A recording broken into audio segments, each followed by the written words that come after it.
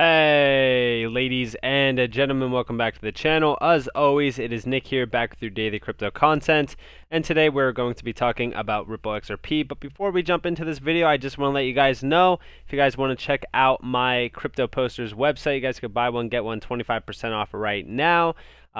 Currently we do have XRP, Bitcoin Cash, Hedera Hashgraph, Ethereum, Quant, DAG, or Constellation, Jigstack, Alliance Block, and even Bitcoin. I do plan on uploading a lot more on here, so definitely check it out if you guys haven't already. The links will be down in the description below as well as in the comments. So, with that being said, let's talk about some stuff that has been happening.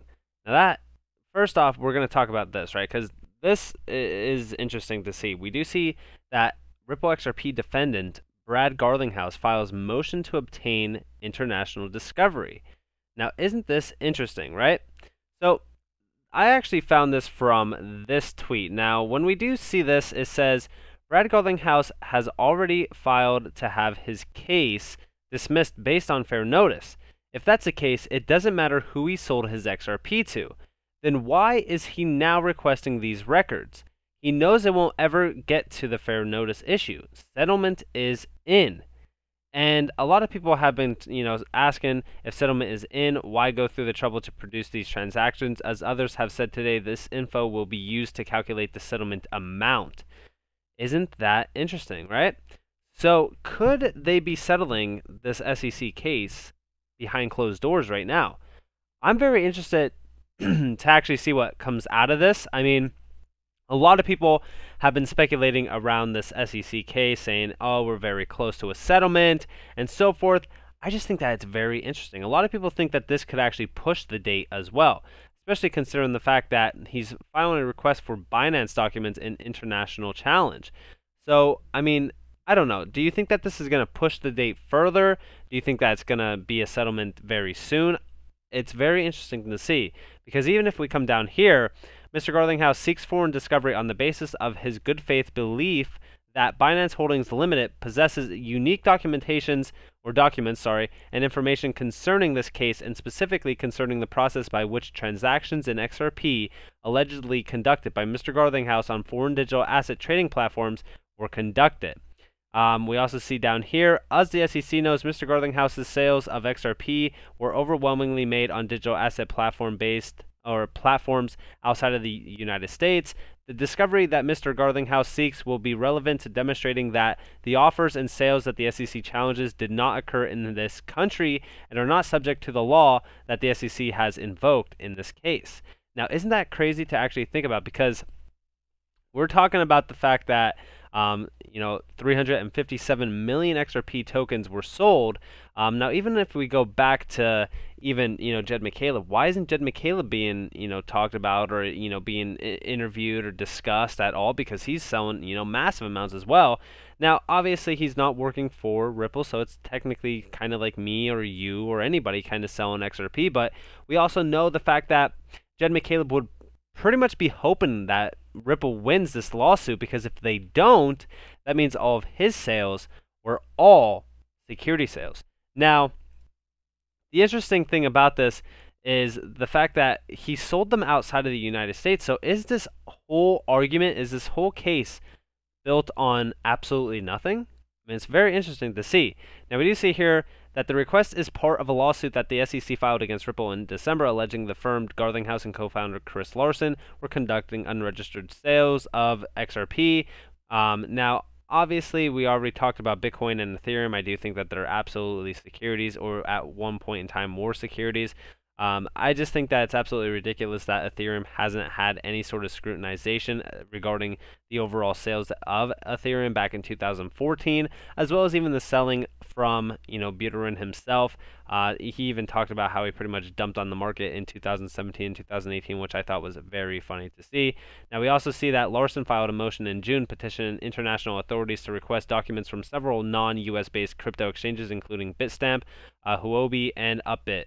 So, I think that this is very interesting. The case will reportedly end the pretrial discovery process on October 15th. So, do you think that we're going to need to wait till October 15th, or do you think that the gears are going to start turning, and do you think that we are going to be seeing a settlement very soon regarding this SEC case. I'm very interested to see what you guys think down in the comments below. As you guys already know, I'm anticipating a major change in this overall discovery phase. I think that we're very close, and I say that with a little bit of intent, saying, hey, I think that we're very close to a settlement from what I am seeing happening regarding this SEC case. So let me know what you guys think down in the comments below. Now, I also want to talk to you guys a little bit about this. Now, obviously, we've been talking about, this FUD behind crypto and pretty much, saying, hey, with FUD comes a lot of ideas regarding even the idea of, hey, what's happening in the market? Are we basically going to get a drop or a major pump? Now, a lot of people have been spreading some false rumors regarding Bitcoin. I know that Crypto Whale has been pretty much on that all day long, saying, hey, why are the whales basically trying to manipulate this? Is it whales trying to manipulate it, or is it bigger names? Who knows?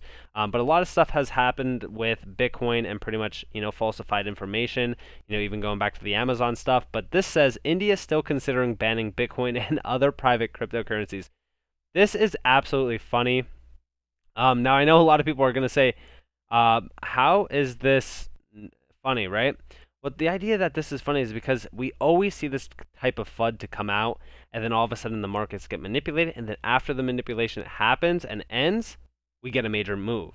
And I do think that we're pretty much destined to have a major move here very soon. Now, we do see here the finance minister actually said, my view on this is that, of course, the Supreme Court had commented on cryptocurrency, and while the RBI may take a call on official cryptocurrency, but from our side, we are very clear that we are not shutting off all options. Now, even this is talking about the e-rupee and digital currency. You see, in the meantime, Prime Minister announced the launch of the e-rupee, a voucher-based digital payment system, earlier today. The new payment medium has nothing to do with blockchain, but India's central bank is also working on its own central bank digital currency that will leverage the technology. And you know what technology they're actually going to be leveraging? RippleNet and XRP. I strongly do think that they are. I think that they're going to use the XRP ledger, obviously, and probably build on it. Who knows? That'll be very interesting to see. But I'm very bullish with all this India stuff, and even talking about, FUD, right? I love FUD. I think that FUD is the greatest thing. It's almost like a buy alert. Like, it honestly tells you when to buy. Like, it's absolutely ridiculous to me, to be completely honest with you. Now, with this also comes the idea of this. We do see here, NBA legend Charles Barkley, my advisors don't believe in crypto. Now, I've talked about this multiple times, but I try to get as many people into crypto as possible because I do think that crypto is eventually going to be the future currency of pretty much the entire world. And, I see people always tell me, oh, my financial advisor tells me not to get into crypto. They're telling me not to, buy whatever. And it's funny to me that, these financial advisors who apparently, give financial advice are telling people not to get into crypto, and that they don't believe it, or they don't believe in it, or that it's just a scam, it's whatever, it's, fly by night, or it's nothing, crazy to invest in. Like, isn't it funny that these are actual financial advisors who are trying to give you financial advice, and they still don't realize how big crypto is actually going to be? It's just it's comical to me, to be completely honest with you. Now, I do have a few other things to talk about. Now, the last thing here is talking about the price of XRP. Now, we do see here, to see what XRP will do next, let's look at what it has done so far. 11 cents to 75 cents, 600%.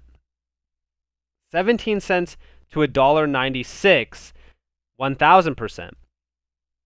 Now, that is a 400% increase in price. With uptrends becoming stronger, I am thinking the next move will be around 1200% and 1400%, with a price between $6 and $8 per XRP. We do see here, Brad just stated in an interview a few days ago that it's full steam ahead everywhere but the US. They are signing contracts daily, so why aren't we getting a pump? Now, obviously, with that being said, we do see a lot more ODL customers that are signing on, and we do already know that at some point in time, like I said even in my last video, I do think that it's only a matter of time before we do see more of these ODL customers signing on and starting their live projects and pretty much launching live, and then that's when we'll really see the price of XRP really kind of ramp up. Now, I do believe this. I do think that we could see $6 to $8 on the next major move up. Now, that is once we break $1 and pretty much go into all-time high price discovery as well. Once that happens, I think that we are on the stage for $6 to $8 to even $10 very soon. So, with that being said, I hope that you guys enjoyed this video. If you guys did, definitely leave a like, subscribe, and turn notifications on. If you guys do want more free content, you guys can follow me on Twitter and also join the free Discord down in the description below. I hope that you all have a beautiful day or a beautiful night wherever you guys are in this beautiful world. This has been Nick. Peace out.